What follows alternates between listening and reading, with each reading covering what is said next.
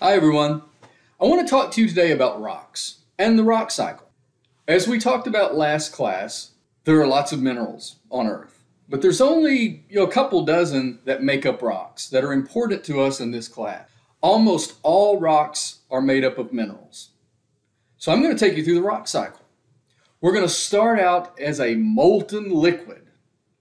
There are two types of molten liquid. There's magma, which is beneath the Earth's surface, and there's lava, which is above the Earth's surface, perhaps coming out of a volcano.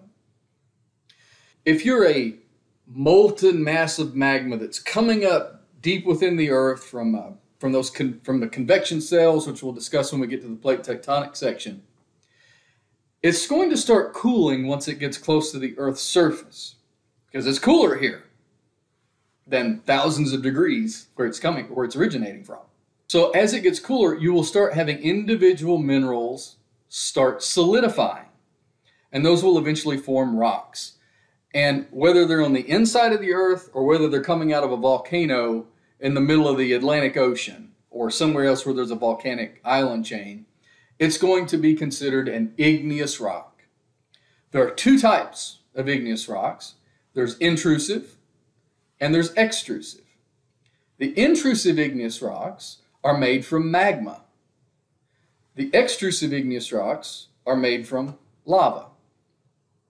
Now the intrusive ones, they form very slowly, so they have time for larger minerals to grow. The ones on the outside, the extrusive ones, grow very quickly, and they do not have time for large minerals to grow. Let me give you some examples.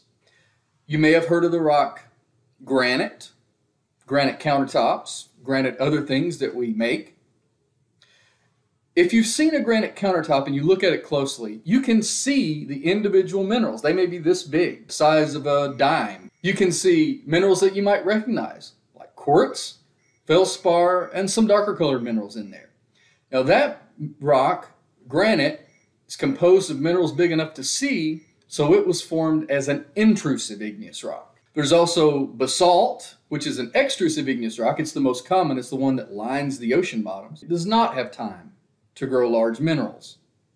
Now, if you look at that under a microscope, you can see the minerals, but you can't see it without a microscope. There are also a handful of other common igneous rocks like obsidian, diorite. And speaking of obsidian, obsidian is this volcanic glass, a black blob or a red blob of glass, and it can be quite sharp. It's a really interesting rock. You also have pumice, which is the only rock that floats because it's full of these holes and vesicles and makes it light. And you also have scoria, which you've probably all seen, whether you know it or not. We use it in landscaping and in flower beds. So that's igneous rocks.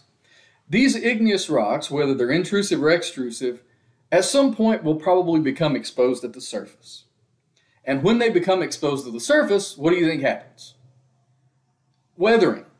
They become exposed to the sun, to the heat, to the cool, to the dry, to rain, to hail, sleet, snow, all that stuff. And it breaks them down. It can break them down rather quickly if you're in a high weathering environment. So these rocks will break down. You can start out with big boulders, and those boulders will crack over time. And you start out with large ones, it gets smaller and smaller and smaller, they erode away, different pieces go here and there. And they eventually, those tiny particles, once they break up and are now smaller particles, they can wash away or they can blow away. They will often get deposited in the bottom of a river, the bottom of a lake, or the bottom of the ocean. And those small particles can lithify together under the right conditions, those sediments, can lithify together under the right conditions and form a sedimentary rock. Now, let me give you some examples of common sedimentary rocks. You have shale, S-H-A-L-E, which is the most common sedimentary rock, coming in about 60%. Sandstone is the second most common sedimentary rock, about 20%, and then limestone about 10%. And there are a handful of other common sedimentary rocks that we won't go into now. Shale is common in Kentucky as well. It's a rock type that water doesn't flow through it very easily, and it's a very weakly formed rock. So you don't see it making up big cliffs or anything like that. It just erodes away very quickly. A lot of time when you see these grassy knolls, you'll have shale underlying it, and it does erode away quite easily. In the eastern Kentucky and western Kentucky coal fields, you have the rock sandstone, and it does form cliffs because it's composed of the mineral quartz, which does not erode away very easily. And that all goes back to its geochemistry of the way it's chemically bonded. You also have the rock limestone, which is very important here in Kentucky. We have more limestone than most other states, I think it's safe to say. And limestone, it erodes away by the process of dissolution over time, and it forms caves under the right circumstances. Caves and sinkholes. And this type of environment we call karst, K-A-R-S-T. Forms the biggest cave in the world, longest cave in the world, Mammoth Cave, that's over 400 miles of surveyed passageways have been discovered at this time, all because of limestone. You also have coal here in Kentucky, which is an important rock, an important sedimentary rock, because of its history and because of its energy production here in the state of Kentucky. Now, those sedimentary rocks, if they get layers and layers and layers built on top of them over millions of years, what can happen to them? A number of things.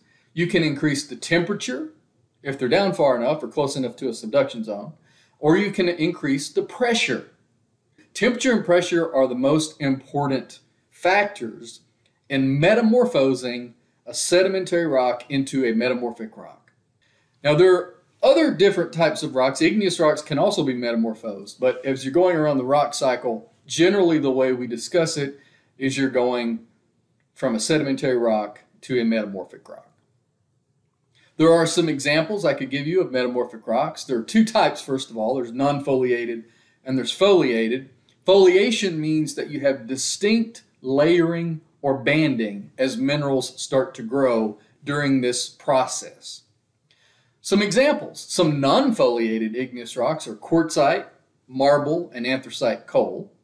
Quartzite originates from the sedimentary rock sandstone. Marble originates from the sedimentary rock limestone. And anthracite coal originates from the sedimentary rock coal. In other words, bituminous coal. It's referred to as bituminous coal. The sedimentary version is. And then you have this foliated phase.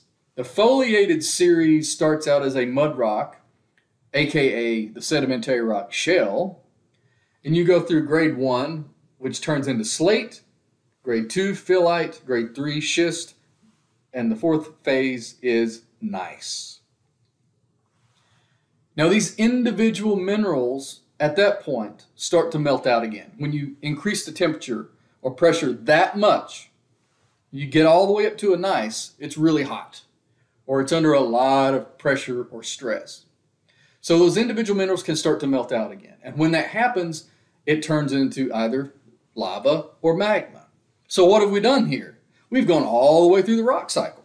We've gone from a liquid to solid to weathering and all this other stuff back to a liquid again. So it's not a rock or a mineral anymore. That's the whole rock cycle process. Now, some rocks have gone through the rock cycle many times. Other rocks have not gone through the rock cycle hardly at all. It just depends on their situation. So I hope this segue helps between minerals and going into the Earth's crust and learning more about geology. Rocks and minerals are essential in this class. It's essential to know at least a little bit about them before moving on. So I hope this helps and hope you have a great rest of your semester. Let me know if you have any questions. Thanks.